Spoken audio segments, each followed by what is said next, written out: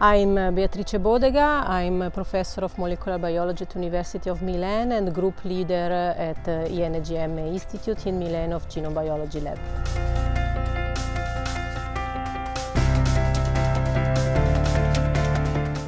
The focus of our research activity is that to study the role of transposable elements in the transcriptome complexity, basically. And we are very much interested in whatever is repeated into the genome and especially in integrating this signal at RNA level with chromatin regulation and regulation of the transcriptome during cellular processes, so in cell identity, differentiation, cell homeostasis and also diseases.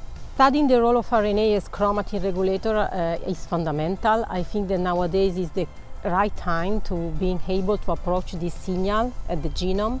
RNA is a so versatile molecule that can really acquire a specific function in many different contexts. So the effort and the challenge is that really to dissect this function at chromatin.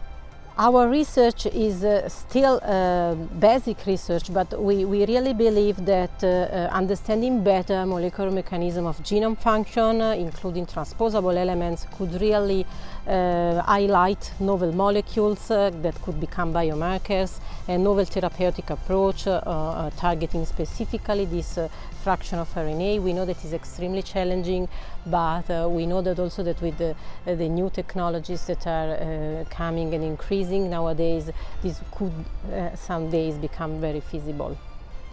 To study transposable elements, but also more in general RNA, it is extremely important to have a multidisciplinary approach. So for example, in my lab we combine both wet and dry approaches, so we are 50 and 50. It is extremely important that people speak together and try to dissect a complex biological program with different angles. And I think that it is extremely important the formation of the junior people in the lab.